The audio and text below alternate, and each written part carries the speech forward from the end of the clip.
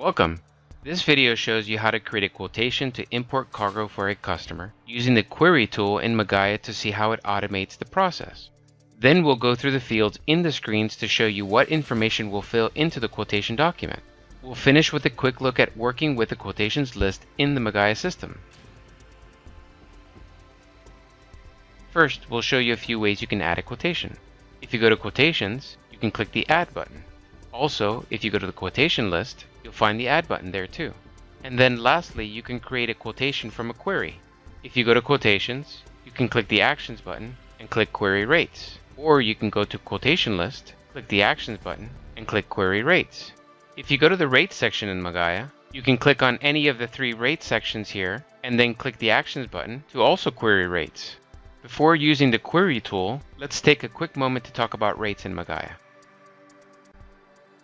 Let's first talk about standard client rates. These are also known as selling rates and are the base rates for all your customers. They can be for any type of freight service such as air, ocean, or ground. They also include origins and destinations. Client rates are also selling rates and apply only to certain customers.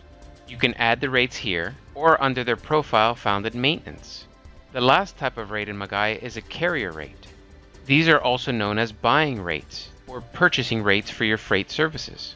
If you'd like, you can create each rate per container and it will be saved in the list and in the carrier's profile. Note that these rates don't show on your quotation by default. So now let's go back to the quotation list and create a query. First, we'll click Actions and then Query Rates. So let's go ahead and query selling rates for an import quotation. Let's first select the customer, then the query date. Here we can select the service, for example, air freight service. If there's additional freight services, we can click this button and add them. In this example, we'll just do an air freight service all in.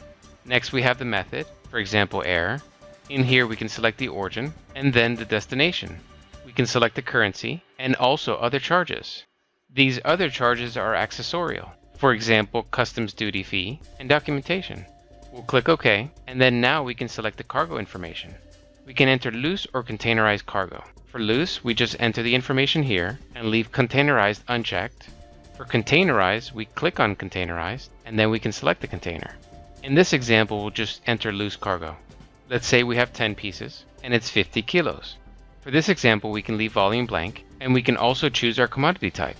Then we can click Find, and notice all three services show here. All three services are configured under Accounting, and the rate for air freight service is configured under Rates. Once we're ready, we can click the Create Quotation button. Let's go field by field. The quotation number is automatically populated and can be configured under Maintenance. Here we have the quotation's creation date and the expiration date, which is 30 days by default. We have the employee name and division. The issued by is our company name, and here we have the contact from the query. Then let's enter payment terms, for example net 30, and we can enter Incoterms. Here we can enter description of goods. If we click this button, we can recall information so we don't have to type it again. In this example, we'll just enter it manually. Now let's go to the Routing tab and notice all the information populated from the query. We have the mode of transportation, the origin information, and the destination information. Here we notice there's no consignee, so in this example we'll add one. Now let's go to the Commodities tab and notice we have one line for 10 pieces. We can use the Add button to add additional loose cargo or use the Add Container button to add containerized cargo. Now let's go to the Charges screen. In here we have the three services from the query. Notice these are all selling charges. Let's go ahead and add a cost. If we click the Add button, we have income charges and expense charges. The air freight service listed here is an income freight charge, and customs duty fee and documentation are income charges. If we had a cost for customs duty fee or documentation, we would enter that as an expense charge. In this example, we'll add a cost for the air freight service. If we click the Units button, we can select the units for the charges. Let's go ahead and select kilos, and then click OK. Here we can select the air freight service cost, enter a description, and then select the carrier. We can select prepaid at origin or collect at destination. We'll set it to prepaid in this example, and then also choose USD for our currency. We can select how we want to apply this. In this example, we'll do it by weight. And then finally, we can either enter a rate or choose it by our predefined rates. This entry is automatically coming from my rates. We'll We'll go ahead and select that, and then notice 50 times 5 equals $250. Anything in yellow will multiply. We can now click OK, and we have our cost. On the bottom, we can see our expense, our income, and our total profit. There are some other tabs here, but they're all optional. If we click Events, we can add an event to the quotation if we like. Do this by clicking the Add button.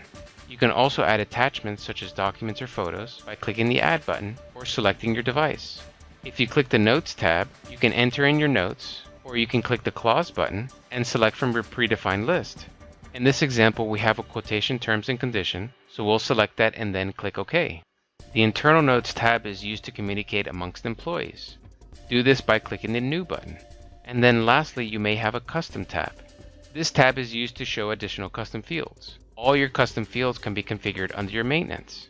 When we're ready, we can click the OK button, and now you have your quotation. If you click the Actions button, you can select any quotation template you like. Once you have your quotation, you can print it or email it. To wrap up this video, let's take a quick look at the quotation list. You can see the status of each quotation, such as open, which are your pending quotations, or posted, which are your accepted quotations. If you click the Detail button, you can click the Panels button to see much more information about the quotations. When a customer accepts a quote, you can select the quotation, then click the Actions button, and convert it into another transaction, such as a booking, pickup order, warehouse receipt, shipment, or invoice. All the data is carried over, saving you time and data entry. So now let's do a 3-step process in order to show you how to customize your quotation list. First, click on Actions and choose your columns. Second, select from your predefined dates, or click the Filter button and choose Standard or Advanced Filter. And third, save the view by clicking here and selecting Save this view. Enter your view name, then click OK, and then if you click here, you have your view. You can have as many views as you like. Be sure to check out the knowledge base for step-by-step articles you can print or email to help you use the software fully. Thanks for watching.